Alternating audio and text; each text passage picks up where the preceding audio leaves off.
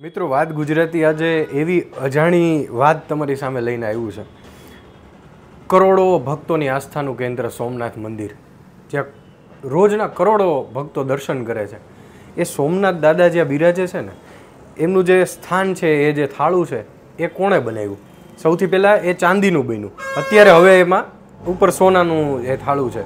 તો એ ચાંદીનું થાળું સૌ પ્રથમ વખત કોના હાથે બન્યું? જગત મંદિર દ્વારકાની વાત કરો તમે, તો જગત મંદિર દ્વારકાના જે દ્વાર છે, એ દ્વાર કોના હાથે બન્યા? ચાંદીના દ્વાર. અંબાણી પરિવારના ઘરે 1000 કિલો ચાંદીની વસ્તુઓ બને છે એમના ભેટ આપવા માટેની. એ કોના હાથે બની? તમે વાત કરો જૂનાગઢની. જૂનાગઢમાં જે મિની કુંભ જેને કહી શકાય, તો ત્યારે જે પાલખી નીકળે, તો એ પાલખી સોના અને ચાંદીની હોય છે. આ કોના હાથે બનેલી છે?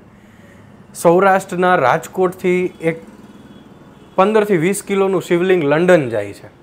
તો આ શિવલિંગ કોના હાથે બને? દેશ વિદેશ અને ભારત અને ગુજરાતના અનેક મંદિરોના ભગવાનના છત્રો, શિવલિંગો, આ તમામ વસ્તુઓ એક એવા પવિત્ર હાથે બની છે જેના વિશે, જેની બ્રાન્ડ નેમ વિશે તમને ખબર હશે, પણ એ વ્યક્તિને તમે ક્યારેય નહીં મળ્યા હોય. મિત્રો, હું છું જયરાજસિંહ વાળા અને આજે આપણે વાત કરી રહ્યા છીએ જેસી કંસારા બ્રાન્ડ નેમની. જેસી કંસારા બ્રાન્ડ નેમ અને આપણે ચંદ્રકાંત કાકાને મળવાનું છે. તો આવો મિત્રો, આ એક એક કિસ્સાઓ, આ એક એક વાત આપણે કાકાના મોઢેથી સાંભળીએ અને જાણીએ જે વાતો જાણીતી છે પણ છતાં અજાણી છે, અને વાત કરીએ કાકા સાથે વાત ગુજરાતી પર.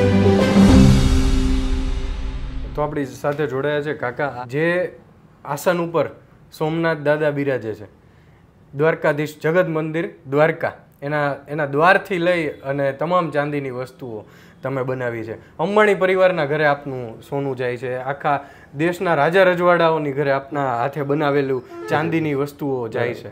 કેવી અનુભૂતિ? અત્યારે લગી ખૂબ સારી અનુભૂતિ થઈ છે. મને મારા પૂજ્ય દાદાશ્રીને મારા પિતાશ્રીના ખૂબ આશીર્વાદ છે કે જે મને એમને પ્રેરણાથી મને કલા કારીગરી શીખવામાં આવી, તો મનથી શીખી ગયો. ત્યાર પછી મારી ઉન્નતિ થઈ ને મેં આ બધા કામમાં ખૂબ સચોટ ધ્યાન દીધું. એનું મને અતિશય ફળ દ્વારકાધીશ ભગવાને આપેલું છે. જે સૌ પ્રથમ ક્યારેય થયું નહોતું, જે સોમનાથ મંદિરનું થાળું, એ થાળું મારા ભાગ્યમાં બનાવવા માટે મને પ્રાપ્ત થયેલું ને ખૂબ સુંદર રીતે મેં બનાવ્યું છે ને એ લોકો પણ ખૂબ ખુશ થઈ ગયા. જે મારી દુકાનની અંદર બની ગયા પછી 40,000 વ્યક્તિ આ એન્ટ્રીમાં મારે ત્યાં ડિસ્પ્લે રાખેલું હતું ને જોવા ભક્તો, રાજકોટના દર્શન કરવા સંતો, મહંતો, બધા લોકો બહારગામથી આવેલા હતા. એનો મારી પાસે 4000 સિગ્નેચરનો રિપોર્ટ છે, મારી પાસે ઇતિહાસ છે. અને તમે એ થાળું લગાડ્યું એ પહેલા ત્યાં સોમનાથ દાદા જ હતું, પથ્થરનું જ હતું, વર્ષો પહેલાનું પથ્થરનું જ હતું. સૌ પ્રથમ મને ટચ કરવા મળ્યું. હું જ્યારે પહેલી વાર માપ લેવા ગયો, ત્યાં જે મણિધર નાક છે એ જોઈને થોડીક વાર હું આમ થઈ ગયો. વાહ, મને અહીં અંદર સુધી પહોંચાડ્યો. સોમનાથ દાદાએ બોલાવીને માપ લીધું 3-4 કલાક સુધી. પછી આગળ આવ્યો, એની પછી મેં ડિઝાઇન તૈયાર કરી. ડિઝાઇન કરીને પછી મને ચાંદી પ્રાપ્ત થઈ ત્યાંથી ડોનરની. પછી મેં થાળું બનાવ્યું મજૂરીથી. એ લોકો બહુ ખુશ થયા મારી કલા કારીગરીથી. એની અંદર મેં ત્રિશુલ, ડમરું, માળા, ઓમકાર, બીલીપત્ર, સૂર્ય, ચંદ્ર, બધી મહાદેવને લગતી તમામ વસ્તુઓનું મેં અંદર સંપૂર્ણ ઇતિહાસમાં ડિઝાઇન કરી આપેલી છે. સોમનાથ મંદિરમાં સૌથી પહેલી વખત જ્યારે આ થાળું બન્યું, ત્યાં એ પહેલા નહોતું, ત્યાં કાંઈ નહોતું, કોઈ દી પ્રથમ ચાંદી એ બનાવવાનું મારા ભાગ્યમાં પ્રાપ્ત થયું. બધાના ટેન્ડર હતા પણ ભગવાને મને ટેન્ડર આપ્યું. મારાથી અડધા ભાવે બીજા પર ટેમ્પર આપ્યા, પણ મને ભગવાને કામ મને આપ્યું ને મેં એટલું દિલથી બનાવ્યું. એકદમ પ્યોર ચાંદી, 99.99. ઓહો, એના રિપોર્ટ કઢાવ્યા એ લોકોએ, મંદિરવાળાએ. ઓકે નહીં કરે ને આપણે આખું બનાવ્યું. અહીંથી ટ્રકમાં લઈ ગયા હતા ને મારું 1.5 મહિનો કામ આવ્યું. દ્વારકાનું કામ તો મારા બાપુજી અગાઉથી કરતા. 50 વર્ષ પહેલાના સીન છે આ ફોટાને 50 વર્ષ થઈ ગયા. આમાં તમે છો? આમાં હું છું. દ્વારકાનું કામ કર્યું ત્યારે અમારી દુકાનમાં બન્યું હતું 40 કિલો પહેલું 40 કિલો. ત્યારે એ દ્વારકાના મંદિરમાં આપણે દ્વારકાના મંદિરના ટ્રસ્ટી આવ્યા હતા ને આપણી પાસે કરાવી ગયા. હાંડા, બેડા, જારી, બંટા, બધી વસ્તુ. જ્યારે અમે બનાવ્યું ત્યારે મારા બાપુજી ગ્રાન્ડફાધર એ પછી મેં સંભાળ્યું. અચ્છા. પછી દ્વારકાના દરવાજા આવ્યા 300 કિલોના કરવા. 300 કિલો ચાંદીના 12 મહિના કામ આવ્યું. હા. લાકડાને બનાવ્યા ને 300 કિલો ચાંદીની. સોમનાથ આ દ્વારકાનું મંદિર છે અને એને દરવાજો છે. પછી ઘરાગોના રાજ દરબાર બધા જે તલવાર છે, ઢોલ નગારા છે, હાંડા બેડા છે, ટ્રોફીઓ છે, પછી કોઈ પણ રાજવીના કામ, ખુરશી, ટેબલ, પલંગ ચાંદીના, એ બધું રજવાડાનું આપણે કામ કરેલું છે ઘણા બધા.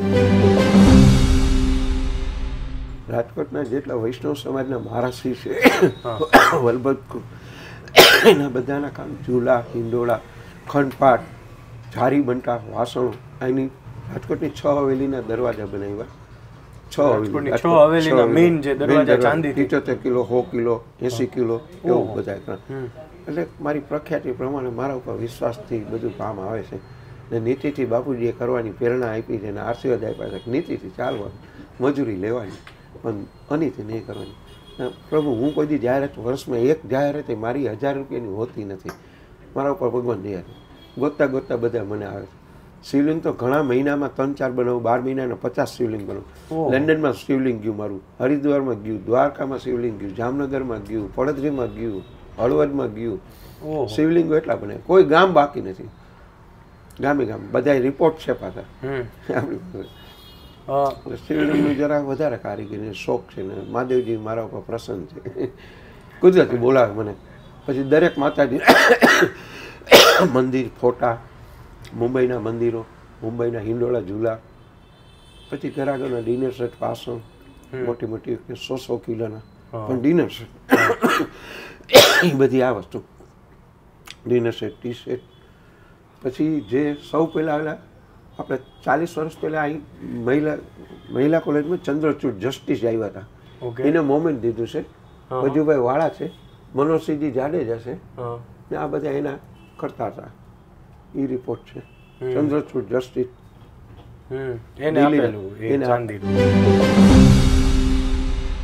અને જગત મંદિર દ્વારકાની વાત કરીએ. જગત મંદિર દ્વારકામાં સૌ પ્રથમ વાર દરવાજાનો ઓર્ડર આવ્યો ત્યારે મારી પાસે આવ્યો ને એ દરવાજા આપણે પહેલાં એક દરવાજો બનાવ્યો, તે પછી 2 વર્ષ પછી બીજા 6 દરવાજા બનાવ્યા. એટલે 300 કિલો 400 કિલોના દરવાજા બનાવવા માટે મને પ્રાપ્ત થયું કામ ને એ લોકો બહુ ખુશ થઈ ગયા. મારા ઉપર દ્વારકાધીશની અસીમ કૃપા છે આજ સુધી. જગત મંદિરનું કામ, પછી શંકરાચાર્યજીની ખુરશી, પહેલાં જે શારદાપીઠમાં મોટા શંકરાચાર્યજી બિરાજતા એ અત્યારે, એના પછી સરસ્વતી ચંદ્ર જે અત્યારે નવા પ્રસ્થાન થયા છે એની પણ ખુરશી ચાંદીની બનાવી. ત્યાંના પણ દરવાજા બનાવ્યા. જગત મંદિર દ્વારકાના દરવાજા બનાવ્યા, ખુરશી બનાવી, પાટલા, બાજોટ, સિંહાસન વગેરે વગેરે બધું. મને ભગવાનના મંદિરોના કામ વધારે પ્રાપ્ત થાય છે. મારો એવો શોખ છે કે જેટલું ભગવાનના મંદિરનું કામ થાય આ જીવથી, મારા હાથથી, તો મને ખૂબ ઉમંગથી ને મારી હાથની કલાકારીથી કરું છું. આજ લગી મને કોઈ તકલીફ પડી નથી. મારા કોઈ કામને કોઈ દી કોઈ ભાંગા નથી. સચોટ જે દીધા છે એમાં મારા ગ્રાહક અને ભગવાન બંને ખુશ છે. મારે બધાને સંતોષ આપવો એ મારો અતિશય મોટો શોખ છે.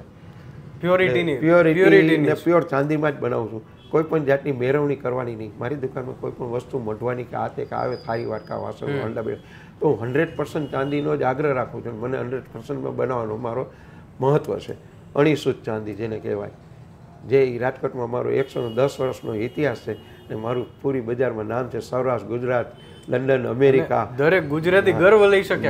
ગુજરાતી ગૌરવ લઈ શકે. અહીંયા મહાદેવનું આપણું સોમનાથ મંદિરથી લઈને લંડન સુધી તમે તો સોમનાથ મંદિરના થાળાને જે શિવજીને મને બધ ભરવા મળી ને એ જ મારા અહોભાગ્ય છે.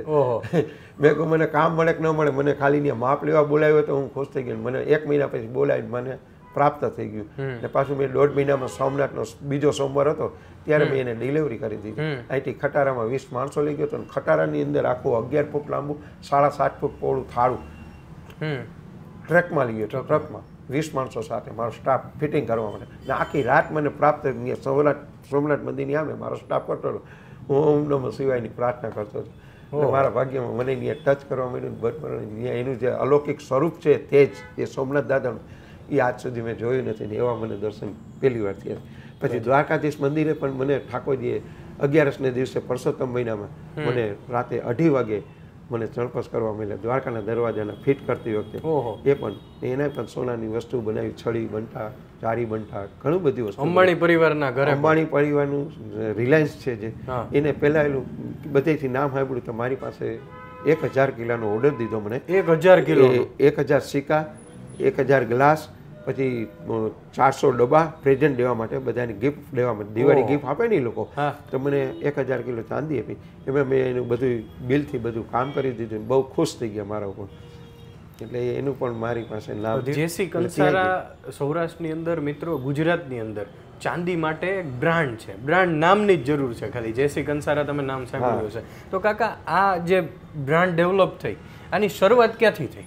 શરૂઆત બસ મારા બાપુજીના આશીર્વાદથી. માંડવી ચોકમાં અમારી જૂની દુકાન હતી, ત્યાંથી બધું કામ ખૂબ આવવા માંડ્યું. મંદિરોના કામ, બીજા કામ, ગ્રાહકોના કામ, નાગર, બ્રાહ્મણ, વાણિયા, લુહાણા, એ બધાને દીકરીઓને દેવાના થાળી, વાટકા, લોટા, વાસણ ગ્રાહક, એટલે રિટેલ ગ્રાહક પણ મારે બધાને ખૂબ સંતોષ આપે છે. અને તમે આ સફરની શરૂઆત ક્યાંથી કરી?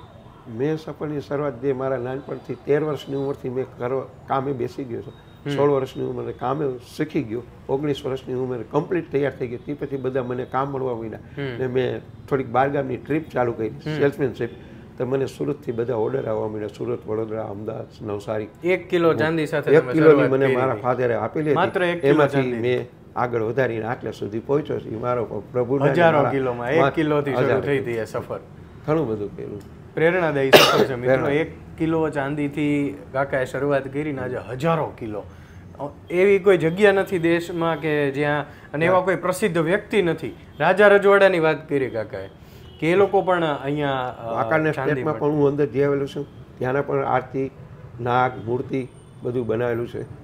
Gondal state, પાટણકર state, Bhavnagar state, Morbi state, Lodhika state, દરેક સ્ટેટના આપણે કામ કરેલા છે. આપણે કાકા ચાંદીની વાત કરીએ છીએ, તો ચાંદી અને આપણે યુઝ કરીએ, રેગ્યુલર જીવનમાં વાપરીએ, તો આની પાછળનું વૈજ્ઞાનિક મહત્વ શું છે એ સમજાવો મિત્રોને.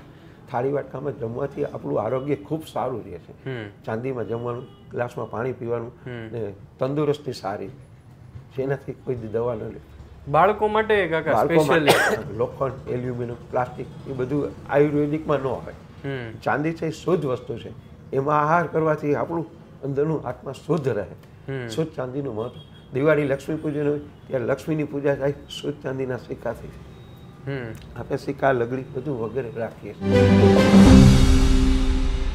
કાકા, ઘણા તહેવારો આવી રહ્યા છે. ઘણા દર્શક મિત્રો એવું વિચારતા હશે, અને મને પણ પર્સનલી એવું થયું કે જે હાથે સોમનાથ દાદાનું થાળું મુકાયેલું હોય, જે હાથે દ્વારકાધીશના દરવાજા બનેલા હોય, તો એ હાથોથી જે પેઢીમાં કામ થાય છે, તો તમારી પાસેથી કંઈ પણ નાની મોટી ખરીદી કરવી હોય, તમારી પાસે કંઈ બનાવડાવવું હોય, તો કઈ રીતે લોકો તમારા સુધી પહોંચી શકે?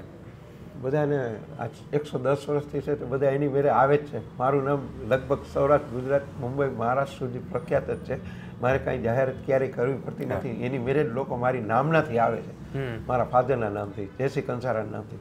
એટલે બહુ ચાહનાથી આવે છે કે શુદ્ધ ચાંદીનો માલ તો જેસી કંસારામાં જ મળશે, એવું બધાને પ્રખ્યાતિ છે આપણી વર્ષોથી. અને આપણો જૂનો શોરૂમ જે હતો, જૂનો શોરૂમ હતો શિલ્પાની બાજુમાં. એની પહેલા ગોલ્ડન માર્કેટમાં હતો, પછી શિલ્પાની બાજુ, પછી ત્રીજું સ્થાન, અત્યારે નવું સ્થાન આવી છે. આ નવી જગ્યા છે. આ કઈ જગ્યાએ? યાજ્ઞિક રોડ, માલવિયા ચોક. મિત્રો, યાજ્ઞિક રોડ, માલવિયા ચોક. તમે ચોકમાં આવીને સીધું સામું જોશો એટલે તરત તમને જેસી કંસારા દેખાશે.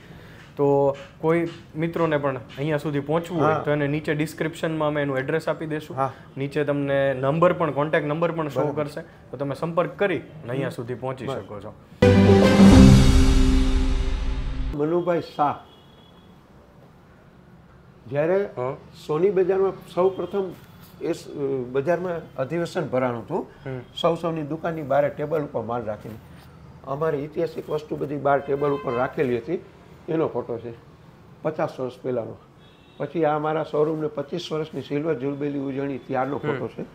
તે પછી આ દ્વારકા મંદિરનું જે 40 કિલો કામ, હાંડા, બેડા, થાળી, વાટકા, સગડી, ઠાકોરજીની જારી બંટા, એ આ મારો ફોટો છે. મારા ફાધરનો ફોટો છે. ટ્રસ્ટી છે અમદાવાદ. પછી આ સોમનાથ મંદિરનું થાળું જે 75 કિલોનું અતિ એક સુંદર, ઘણી ડિઝાઇનો છે અંદર, વર્ણન કરું તો આ લાગે. આ સોનાનું પલ્લું 6 કિલો સોનું, 15 કિલો ચાંદી, 21 કિલોનું. પછી એક આ મેં એટલું 10 દિવસની અંદર એક મોમેન્ટ બનાવ્યું હતું જે સચ્ચિદાનંદજી સ્વામીના હસ્તે ઉદ્ધવજીભાઈ આર પટેલ મોરબીના આપણા જે છે મોટા એને 3.25 કરોડ રૂપિયામાં પ્રાપ્ત કર્યું. એટલે એની અંદર મેં વલ્લભભાઈ પટેલ મૂક્યા છે, ભારતનો નકશો મૂક્યો છે, પછી ગ્રહજીવન મૂક્યું છે, દૂરબીન મૂક્યું છે, હાથી ઘોડા મૂક્યા છે, મોર મૂક્યા છે, પોપટ મૂક્યા છે, ચકરી મૂકી છે, સહજીવન મૂક્યું છે, દૂરબીન મૂક્યું છે, ખેડૂત મૂક્યા છે ને રાધાકૃષ્ણ મૂકેલા છે. ત્યાર પછી સોનું, ચાંદી ને વુડન ને સિલ્વર ને લાઇટિંગ ને આ બધી કલા કારીગરી મેં અલૌકિક ગ્રીનિશ બુક ઓફ જેવું કર્યું પણ મેં દીધું નથી. મને કંઈ બહુ ઇનામનો કે નામનો શોખ નથી વર્ષોથી, પણ છે ઇતિહાસમાં કાંઈ રેકોર્ડિંગ છે ને કેસેટું છે એટલે એ બનાવ્યું. તે પછી આ બધું દ્વારકામાં થયું. પછી આપણે ત્યાં વિજયભાઈ રૂપાણી આપણી દુકાને પધાર્યા હતા ગોલ્ડન માર્કેટમાં. ત્યાં લેસ્ટરના વડાપ્રધાન આ બંને ને એની યારે એમના મિસિસ આવ્યા હતા જ્યારે સન્માન કર્યું હતું એનું. ને આ દિલ્હીના ઉદ્યોગ પ્રધાન કમલાપતિ ચટ્ટોપાધ્યાય અમારા ફાધર, અમારા અંકલ. હું નહોતો ત્યારે, મારો જન્મ પહેલાંનો છે, ત્યારે હું 5 વર્ષનો જ હતો એટલે મારો ફોટો નથી આમાં. આ વિજયભાઈ રૂપાણી છે, આ દિલ્હીના મેયર છે લેસ્ટરના, એ આપણી દુકાન પધાર્યા હતા. ને આ વજુભાઈ વાળા, વલ્લભભાઈ કથિરિયા, પછી આ મણિભાઈ રાણપરા, આ આપણે પીએસઆઈ આપણા અહીંના પોલીસ ઇન્સ્પેક્ટર જે હતા એ. પછી આ સંત હરિરામ બાપાની સોનાની લાકડી બનાવી હતી. પછી આ સચ્ચિદાનંદજી સ્વામીએ મારું પોતાનું સ્વાગત કર્યું મોમેન્ટ જોઈને, આ મોમેન્ટ જોઈને એને મારું સ્વાગત કર્યું. અમારા દુકાનનો ફોટો બધા મારા ફોટા. પછી નરેન્દ્ર મોદીજીને મારા 3 મોમેન્ટ ગયા છે. એક ભાગવત ગીતા, એક ભાગવત ચાંદીનું મઢેલું આપણે ઉદયભાઈ કાનગડ હસ્તક એને બનાવ્યું મારે ત્યાં, એને આનામાં. પછી 2 મંદિરો મોમેન્ટ નરેન્દ્રભાઈ મોદીજીને આપણા વડાપ્રધાનને ગયા છે, મંદિર બનાવેલા 2 અમરસિંહભાઈ. બીજું વિજયભાઈ રૂપાણીને મારા હસ્તક કાંટો સ્કેલ બનાવ્યો હતો અલૌકિક આધુનિક, એનો ફોટો અત્યારે હાલમાં મારી પાસે નથી, પણ એને મુખ્યમંત્રી તરીકે એનું સ્વાગત હતું અહીં સામે કાઢે એમાં મેં એને આપેલું છે. બનાવ્યું હતું અમરસિંહભાઈ, 2.25 લાખ રૂપિયાનો કાંટો થયો હતો. પણ કલા કારીગરી અતિ આધુનિક કરી કે જે એની કોઈ મારી કોપી નથી કરી શકતું, કરી નથી કોઈ.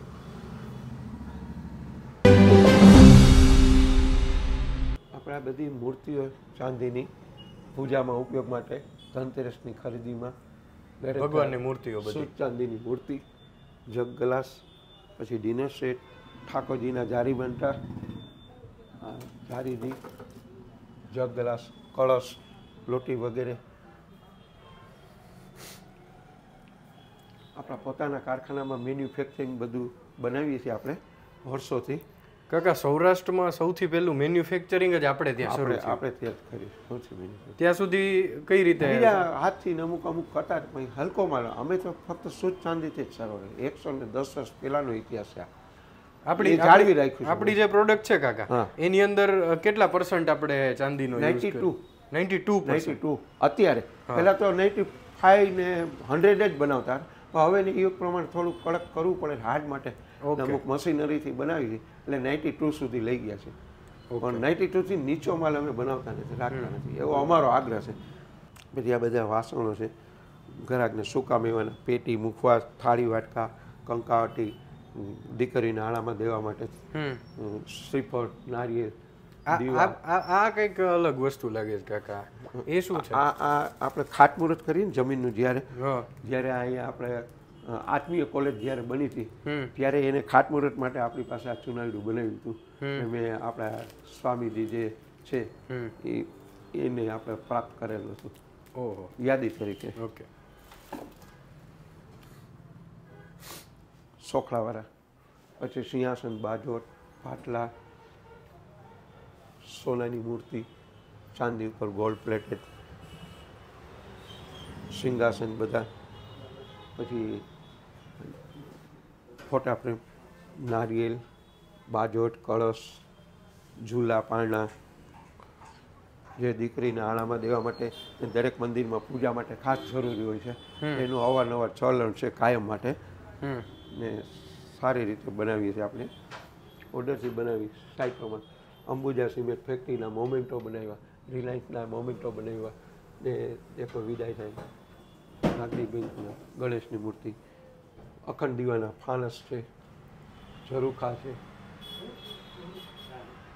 કોઈ પણ કંપનીના કામ હોય તો મોમેન્ટો બનાવી છે આપણે. બધી મૂર્તિઓ ભગવાનની, મુદ્રા, હાથી, દીવા. એક મિનિટ પાઠકભાઈ, આ બાજુ મિત્રો, અત્યારે વિઝ્યુઅલ્સ લેવાનું વિડીયો અમારો શૂટ થઈ ગયો છે, વિઝ્યુઅલ્સ લેવાનું કામ ચાલુ હતું. કાકા એક પરચાની વાત કરી, તમે મને વાત કરી રહ્યા હતા અત્યારે. આ મને એવું લાગ્યું કે આ વાત દર્શકો સુધી પહોંચાડવી જોઈએ. આ કયા પરચાની ને કઈ ઘટનાની તમે વાત કરો છો એ જણાવો. ભાણવરના એક ભગવતી આશ્રમ છે લોહાણા લોકોનું, એમાં ચાંદીના માતાજીનું મંદિર બનાવવા મને પ્રાપ્ત થયેલું. એ મંદિર મેં 2 મહિને બનાવી દીધું. એ મંદિરને ડિલિવરી કરવા જતા હતા ત્યારે મારી ગાડી માધાપર ચોકડી પાસે પાછળ ખટારાએ એક્સિડન્ટ કરીને ઉડાડી દીધી. દારૂ પીને ચલાવતો હતો. અમને ત્રણેયના જીવ બચી ગયા. અમને ક્યાંય પણ એક લોહીનું ટસ્યું ન નીકળ્યું ને ગાડી આખી ફંગોળાઈને બીજા રોડ ઉપર જતી રહી. એક રોડ ઉપરથી બીજા રોડ ઉપર આખી ફંગોળાઈ, બીજા રોડ ઉપર. ને પોલીસ પણ આવી ગઈ, પબ્લિક ભેગી હતી. કુદરતી એમને કાંઈ ન થયું ને મંદિરને પણ કાંઈ ન થયું. ડેકી ખલાસ થઈ ગઈ. 5 લાખ રૂપિયાનો ગાડીમાં ખર્ચો થયો, ગાડી સર્વિસમાં દેવી પડી, દરવાજો તૂટી ગયો. આટલું બધું એક્સિડન્ટ, એના રિપોર્ટ ફોટા બધું છે. અમારા ઉપર પ્રભાવ એને કે જે કાંઈ માતાજી અમારી રક્ષા કરીને જે માતાજીના કામ કર્યા એ અમને સાથ શકાશે. ડેકી આખી પાછળથી ઉડી ગઈ પણ મંદિરના કાંઈ હજી ફોટા છે આપણી પાસે કે આ બચી જ ન શકે. ઓહો. અમે આમ સાઈડમાં વહી ગઈ ને અમારા દરવાજાને કાંઈ ન થયું, અમારા બાજુમાંથી ગયું, પાછી ડેકી આખી ખલાસ થઈ ગઈ ને તરત સર્વિસમાંથી ગઈ. હમણાં ભાઈ વાત કરતા હતા સાળંગપુર મંદિરની ગદા વિશે, એના વિશે વાત કરો. 25 કિલોની ગદા બનાવી મેં 15 વર્ષ પહેલા. એ બહુ ખુશ થઈ ગયા. એ હનુમાનજીના આશીર્વાદ છે ને પ્યોર ચાંદીની. પછી એક ભાઈનો કાંઈક જન્મદિવસ હતો તેને દેવાની થઈ, આપણા ડોક્ટર હતા. 25 કિલો બનાવી છે, ઓછી જરાય ન થાય એટલે આપણે 25 કિલો માથે 100 ગ્રામ કરી દીધી. 7 હનુમાન જે છે અહીંના 7 હનુમાન, એની ચાંદીની બધી મૂર્તિ બનાવી. એ મૂર્તિ બધી ચોરાઈ ગઈ હતી 2 વર્ષ પહેલા, પાછી બધી મૂકી ગયો. એનો પ્રભાવ છે હજી ત્યાં છે હાજરમાં. 7 હનુમાનની મૂર્તિ મેં બનાવી, 7 હનુમાન ચાંદીના, અંદર લાકડાના છે. એના ઉપર મેં ચાંદી મટીને કરી દીધી, પછી હજી ત્યાં છે 5 કિલોની 5 મૂર્તિ છે. એટલે મંદિરો, હનુમાનજી, આટલા દેવના આશીર્વાદ હોય પછી કાંઈ ન થાય કાકા. અલીગઢ ગામ છે, અલીગઢ વૈષ્ણવદેવીનું છત્ર બનાવ્યું. વૈષ્ણવદેવી છે, વૈષ્ણવદેવી ત્યાંના છત્ર બનાવ્યું 10-10 કિલોના. એટલે લગભગ ભગવાન માતાજી બધા ત્યાંથી મારી જાહેરાત વગર મને મોકલે છે ને એનો પ્રભાવ મને આ જ છે, મારી સત્યતા ને મારા પૂજ્ય પિતાશ્રીને માતૃશ્રીના આશીર્વાદ છે. હું કાંઈ નથી, હજી હું શૂન્ય છું. ગજબ કાકા. કાકા એવું કીધું જાહેરાતની જરૂર નથી અમારે. નહીં, ખોટું હું કહું. પણ આ વિડીયો મિત્રો બનાવવા પાછળનું મેઇન કારણ શું છે કે આ લેગસી, આ આપણે દરેક ગુજરાતી ગર્વ લઈ શકે એવી વાત છે. નવી જનરેશનને જાણ થાય એટલા માટે આપણા કરતા, બાકી શોખ નથી મારો. એટલે બાકી કાકાએ કીધું એમ કે જાહેરાતની કોઈ જરૂર નથી, બટ વાત ગુજરાતીને એવું થાય કે આ વાતને લોકો સુધી પહોંચાડીએ, આજના યુવા વર્ગને ખબર પડે કે આ વાતનું ગર્વ લેવાનું છે આપણે.